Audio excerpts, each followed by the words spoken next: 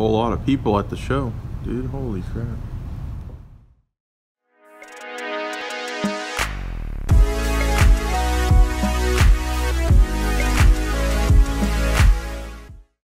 First pickups of the day here. Nice booker with toning on both sides. Do you need some? Interesting hot lips here. You can kind of see that right there. First spouses. How much? Pretty nice MS66 Morgan with CAC sticker. I like this one a lot. And a nice original barber. Might have a shot at a CAC sticker. Okay, everyone, I am at the Texas Coin Show with A&Z Coins. Do you want to introduce yourself to the audience? My name is Josue. I am the owner-operator of AZ Coin Company, based out of Flower Mound, Texas. I've got my two partners here. I've got Enoch and Claudio, both jewelry and Mexican coin specialists and historians, and yeah, we're out here. So how did you get started in the hobby, collecting and now selling? Well, I started working off at a pawn shop for about 3, almost 4 years, and the previous owner dealt a lot in coins, and I just looked at one, picked up a Libertad one day, and started learning about it. Yeah, I mean, that's pretty much where it kind of took off, and I asked if there was money in it, and he kind of showed me the ropes on how it works. So, what do you like to collect out of all the things that you come across? Mainly, toner Libertads are a big one for me. It's an expensive hobby, and recently I got into JM, into a lot of Johnson Matthey, particularly Escalante bars from the Escalante mine, Rancher bars. That's pretty much a hobby of mine now. Okay. And if people were interested in purchasing stuff from you, asking you questions, where could they find you? They can find me on Instagram mainly. My tag is AZ_coins. Or they can look me up and Google AZ Coin Company out of Flower Mound. It's got my phone number, and you can text me or call me on there. It's got my email as well. Any one of those ways are quick and easy ways to reach me. Okay. And do you do appointment only, or is it just open hours to the general public? Right now I do appointment only. I also do Skype or FaceTime, but in my physical location is appointment only for now. Okay. Thank you so much. I appreciate your time. Thank you. Hey guys, second day of the Grapevine show. Got some stuff to show you guys. Let's take a look at here, Casey. Okay, we just got home from the Grapevine show. Tried to film at the Grapevine show, and we couldn't. So we're here to film the coins now. I guess they thought that we were exchanging money or trying to make deals, but we were just trying to share with our friends and with you guys what we picked up. But now that we're home, we'll show you guys some stuff. Let me take the camera, and you'll enjoy these coins. Okay, first up, we're starting off with the raw coins here. We ended up picking up this pretty interesting 1991 ASC. It's got some rainbow around the rim. I don't think any of these have been cleaned. Did take a loop to these this time, and just to check on them. But I think this coin's a pretty strong one. The one I like even better, though, is this 1987. As you can see, rainbow going all the way around the rim. Just an earlier date. Very happy with this one. He offered it to me for an extremely fair price. Couldn't be thankful enough. But can't wait to see what PCGS says about those. Here's some interesting dollars that we picked up. Just super cheap. This one's a 1900S. I do think most of these have been cleaned in some capacity. But if they're key date dollars for 40 bucks each, you can't pass up coins like this at a coin show. This one's kind of my most favorite. This one is it almost looks proof-like on the coin when I took a look at it in person. It just has some really interesting fields. I do think this coin has been cleaned as well, but offering coins like this on the website for wholesalers for collections is super easy just because most people are looking for just decent shaped coins to fill their albums. This is another one that we picked up, another 1892. I think this one might be an O here. Let me double check real quick. Yep, that's a 1892 O. Another circulated example.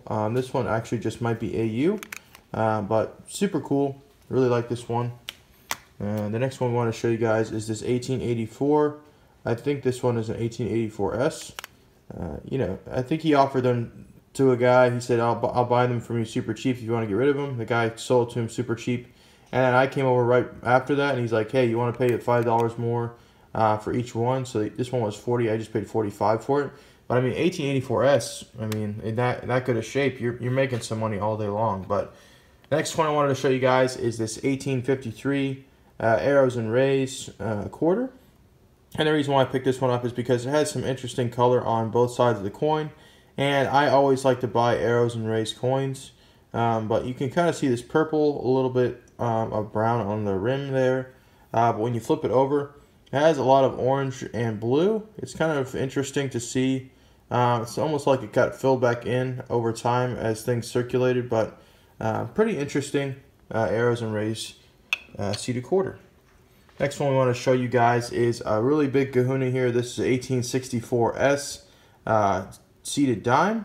There's very few mintage of these. I think there's only 230,000. Super original piece. It does have a few hits in the fields, especially right next to her head there, if I can get it. Yep, see? I think this coin, is decent for the grade, but I do not think this coin would CAC. I ended up paying gray sheet bid on this coin, so extremely happy to buy a Key to 8 coin for that price. All these coins will be available on our website, akushacollectibles.com.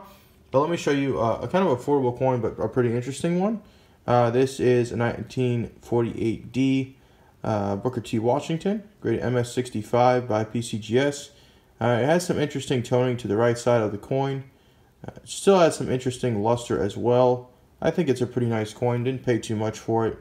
I'm not going to offer it for too much as well, but when you can get a little character on a commemorative, you just want to pick it up and offer it to your customers. But let's see a few more coins that we ended up getting. This is a 1938D Buffalo nickel.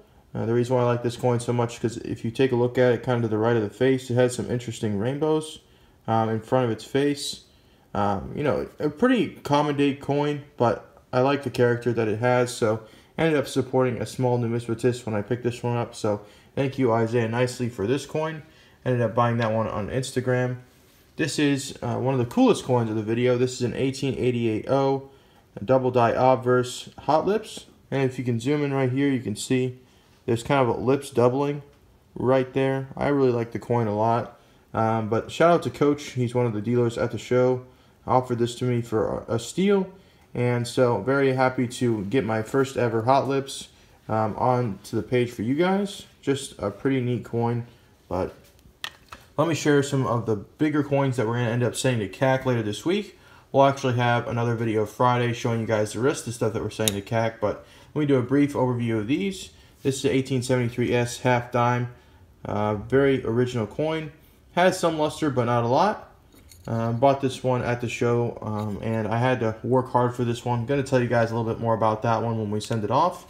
This is a 1919 SLQ rated MS64 by PCGS. Unbelievable luster. I don't see too many problems with the coin as well. I do think this coin has a strong shot at CAC, and I do think this is a gem state luster for the coin. Let me show you guys these two other ones that we got. This is one we bought at the show. This is a 1907 Barber quarter. Has some interesting color on the obverse. I think it was circulated on the obverse, but if you check out the reverse, it's pretty problem-free. Luster is still eminent on the coin, as you can see by that cartwheel. And here's one we bought from Coach as well. This one is a 1901 Barber quarter, grade MS64 by NGC. Has some interesting color on the coin. It's got that kind of green and brown on it. Just kind of how you want to find Barbers, nice and original, no problems with the coin whatsoever. So I think CAC will like this one as well. We'll see how it goes, but thank you guys for watching this part of the video. We wanted to show the coins that Kole picked up as well, but they, like I said, they stopped us in between. So we're going to show you guys right now what Kole bought. He's going to give us a quick breakdown of his coins. Are you guys enjoying today's video so far? Grapevine Day 2 was amazing. A lot of great coins, but if you guys are enjoying the video, please leave a like, comment your thoughts down below, and subscribe if you're new. Let's get back to today's video. How's it going, everyone? I'm Kole. Unfortunately, we didn't get time to show off my part of the pickups from Grapevine yesterday, so I will be doing it from my house without Drew. But anyways, I guess I'll get started on this. I'll save the 2 Mexican coins for the end, but for now, I guess I will go denomination order. I grabbed this. I figured I just don't see too many 1909 Ps. Just Just a cooler coin, older holder. I'll polish out the slab. Still has good luster. I got it for a good deal, so might as well. Again, another good deal coin. Just a pretty coin, good true view. Some nice color on the back.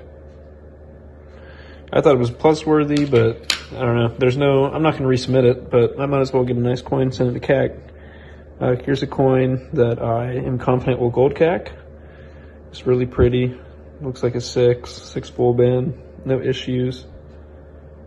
I mean, of course, your occasional hit every now and then, but that's what a 6 will have. Here's another coin that I think will gold CAC. Really nice rattler, older quarter. Don't be confused with a scratch and a die crack. If you loop it, that's actually a crack on the die, which looks like a hairline, but it's not, thankfully. And I bought this coin for like $25. I was like, oh yeah, why is it graded 61? You know, I'll take a look at it. Sure, I'll take a shot and get it home. But actually under light, right here in the right field, there's quite a bit of hairline. So this coin will not be going to CAC. Would have been cool to make a gold CAC and a newer holder. This is a 1890 or 1880 over 9.